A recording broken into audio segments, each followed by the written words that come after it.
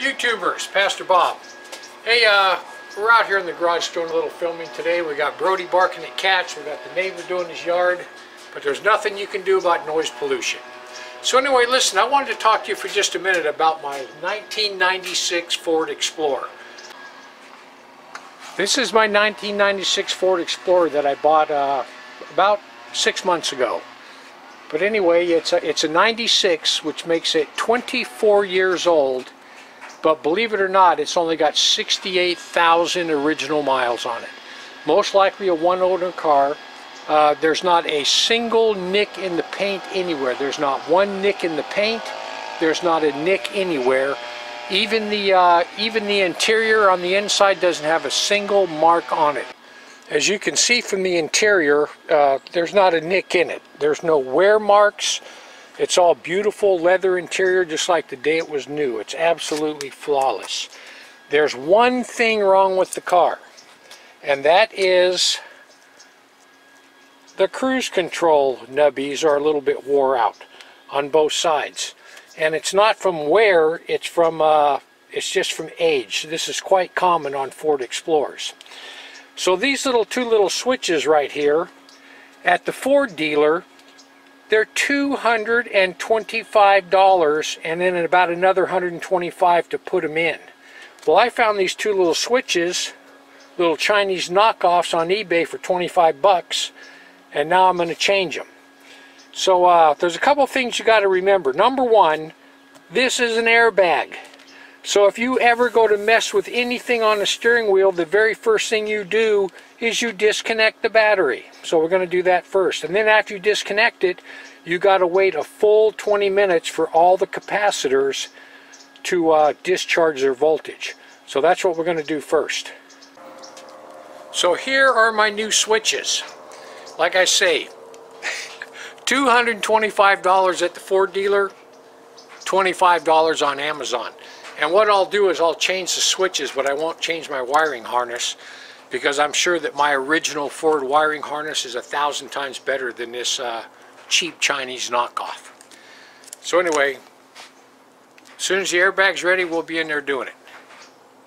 Guys, listen, if you want to really get hurt in a car, the way to do it is not understanding how the airbags work. And anytime you go to work on a steering wheel, if you don't disconnect the battery, you could run into serious problems. If there was a ratchet or a socket, you left anything on this airbag and it went off, it would put it right through your head. I've seen stories where people were driving down the road in the passenger seat and have their feet up on the dash right here. It folded them in half and broke both their hips, took them right out of the sockets. So yeah, airbags are dangerous, and I don't mess with them. Car that I got to change, and you'll notice I have a cassette deck. So that's the next thing I'm going to do, is put a new stereo in it. It's only 6 screws that we have to be concerned with. This whole job would normally only take 30 minutes, but because I'm going to be filming it, it'll probably take me about an hour. But the first thing you do is take off these two little covers right here, and inside those little covers are 2 little 8mm bolts that hold the airbag in. So we're going to take that off first.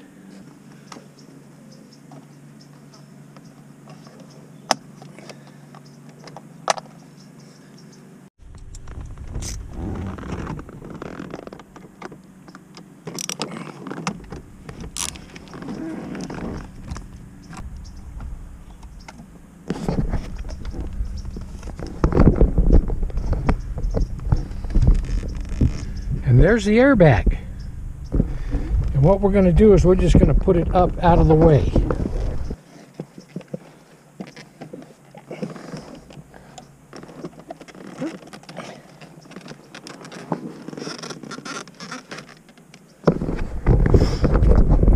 We're going to call that good. Bag up out of the way. That was just 2 screws. Now all we're going to do is take out this screw, this screw, this screw, and this screw. That'll allow these to come off and the new ones to go in. Like I say, I'm not going to change my wiring harness, because my wiring harness is perfect. It's an original Ford, and I think it's a lot better than that $20 Chinese knockoff. So let me go ahead and get these traded out, and I'll show you what it looks like.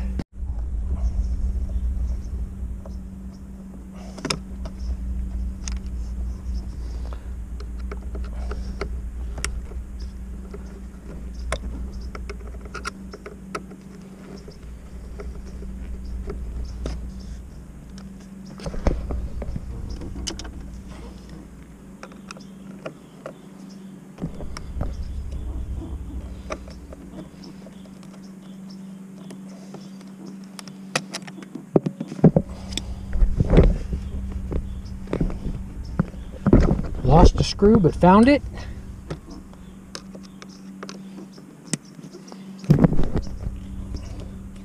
Not easy to use both hands, and yet trying to unscrew all this at the same time. Okay, here's this one. And what we're going to do is we're just going to reach up there, see if we can't get that wiring harness out, which we just did. And here's the new one.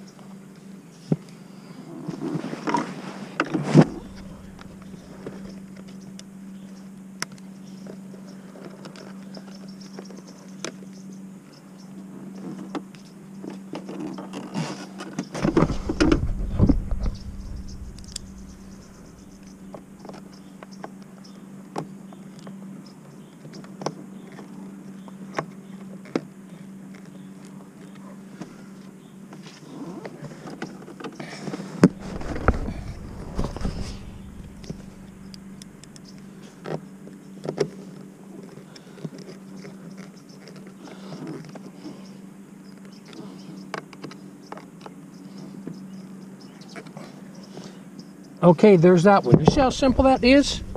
There's really nothing to it. As long as that airbag doesn't go off in your face, you're all right. Uh-oh. Mayday, mayday, we lost a screwdriver. How the heck did we lose a screwdriver? We're sitting right here. All right, nice. Oh, there it is. What's this?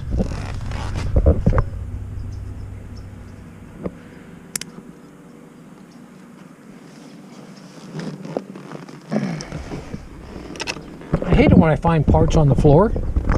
Okay, done, done. Let's get this off of here.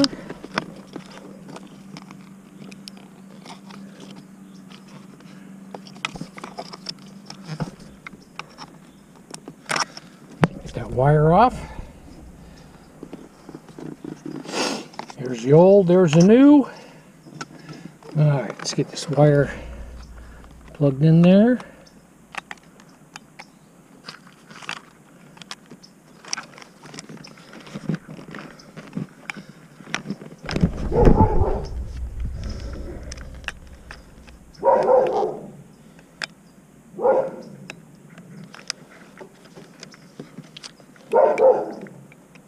I had to quit filming and use both hands when I went to put the airbag in because it had to be exactly precise. But anyway, I got it all buttoned back up. All of our switches are completely new. You can see the speedometer on the car. But anyway, yeah, fairly simple job. Probably took me total about 20 minutes. But anyway, you would think now when you're all done, right? Switches are in, airbags in, everything's fine. You would think, okay, I'm done. Now I'm just going to put the key in and start the car up. Not so fast, Pilgrim. You don't want to do that. And this is why. Hey guys, listen. When you get done with a steering wheel like that and you've got everything back together and the battery is reconnected, you don't sit here and put the key in and turn it in case something's wrong. This will blow up right in your face. So you always get off to the side, stick it in, turn it, and everything works.